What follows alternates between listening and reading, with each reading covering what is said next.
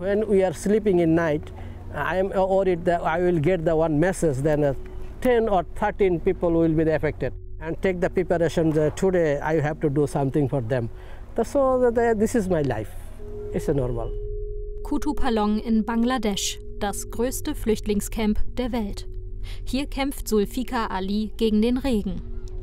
Der Ingenieur will verhindern, dass aus den überfüllten Camps tödliche Schlammwüsten werden. Ein fast aussichtsloser Kampf. Mehr als 700.000 Rohingya sind seit vergangenem August aus Myanmar ins Nachbarland Bangladesch geflohen. Gewaltsam hatte das Militär die muslimische Minderheit aus ihrer Heimat vertrieben.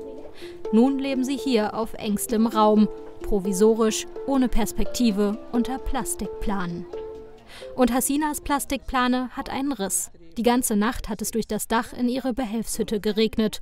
Nun sucht die Mutter von 6 Kindern Hilfe bei Zulfikar Ali. Dessen Hilfsorganisation stellt den Rohingya Materialien zur Verfügung, mit denen sie ihre Unterkünfte reparieren können. Per Fingerabdruck dokumentiert Hasina den Erhalt des Pakets. What kind of help does she get now? We are providing 1 brag bamboo. That means a big bamboo. Yeah. We are providing 20 muli bamboo. This is thin bamboo. And also tarpaulin.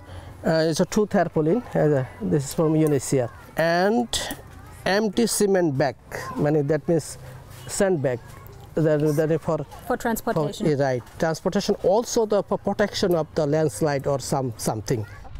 Träger bringen die Materialien zu Hasinas Hütte. Zulfikar Ali plagen derweil Sorgen. Noch hat der große Regen nicht eingesetzt, aber sobald es losgeht, sind hier mindestens 200.000 Menschen in Lebensgefahr. Before coming the Rohingya people, this area is very, very green. But after that, when they come, they have cutting our trees and some hilly areas. They have made a flat land and they are building their shelter. And not only that, after the cutting of tree, they have uprooted the tree's root, so that's why soil are very loose, and there is a chance in future there will be the landslide. When the heavy rain comes. Right. Ein paar hundert Meter weiter wird das Camp gerade vergrößert. Stabilere Hütten, die als Notfallunterkünfte dienen sollen, wenn der Regen die einfachen Behausungen der Rohingya wegspült. Paradox dabei, die Häuser müssen zwar wochenlangen Regen aushalten, aber zu stabil dürfen sie nicht werden. Der Grund, die Regierung in Bangladesch will um jeden Preis den Eindruck aufrechterhalten, das ganze Camp sei nur temporär. Dass die Rohingya in absehbarer Zeit wieder nach Myanmar zurückkehren, glaubt hier allerdings niemand. Auch Hasina richtet sich aufs Bleiben ein.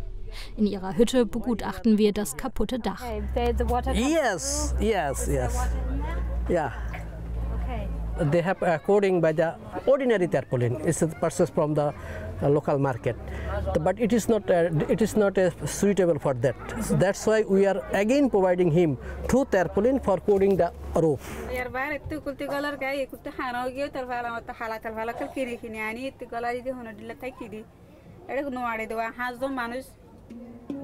Hasina erwartet ein Baby. Jeden Tag könnten die Wehen einsetzen. Es ist schwer vorstellbar, wie die Zukunft ihres Kindes im Camp aussehen soll.